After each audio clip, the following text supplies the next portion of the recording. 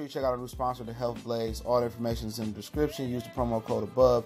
Goodfellow One Boxing at 18% off of all their natural products from deodorant, pomade, toothpaste, and much, much more. And they have additional discounts on their website as well. That's thehealthblaze.com. Starting December 20th. That promo code is good for 18% off. We go.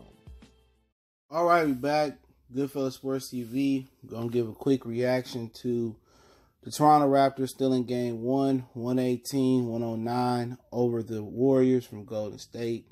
By area, took that L tonight, man. But it ain't nothing but a loss. They was rusty.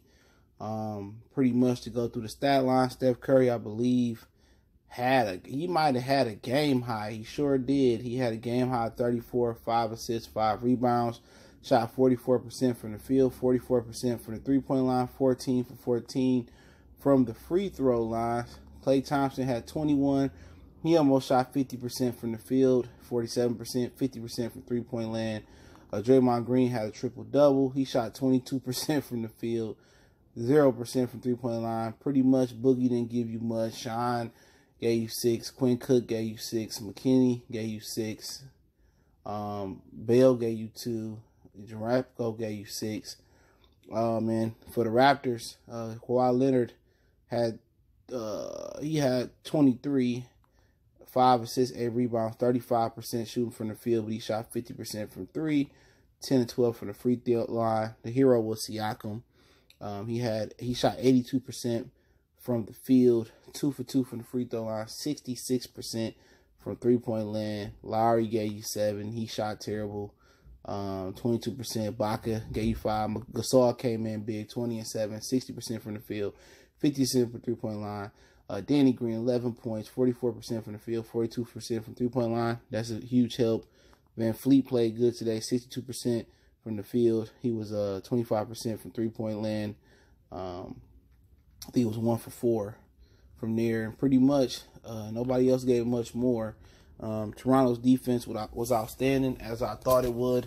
I thought some of their shooters would get on track this series because Milwaukee, in my opinion, they possess a different animal defensively than Golden State Warriors. Warriors are a good communicator, but Milwaukee were more naturally talented with their length. Can't teach length, and as they get more experience, they're gonna be dangerous. They had the length to defend. More length than Golden State, more girth down low with Brook Lopez, and that bothered Toronto a little bit. But tonight Golden State did a good job on Kawhi Leonard, and he pretty much had a pedestrian night.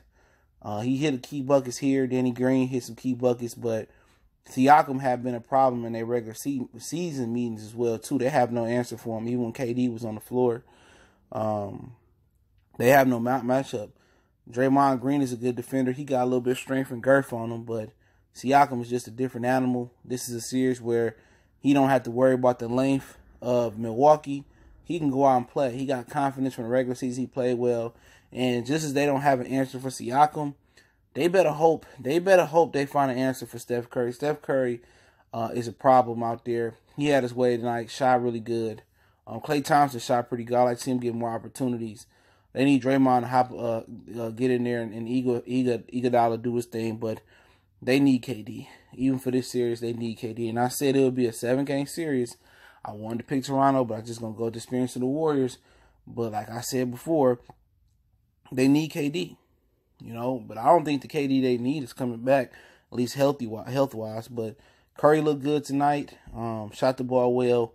And like I said before, saying they need KD was just crazy. But the same thing about it is that the Houston Rockets a couple years ago, they lost in a game 6 at home without Kawhi Leonard when he was on the Spurs.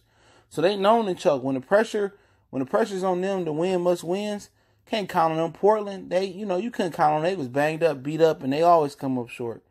So this is the only real threat that the Warriors had, since KD went down. And people just didn't understand that Toronto is a really good team defensively wise.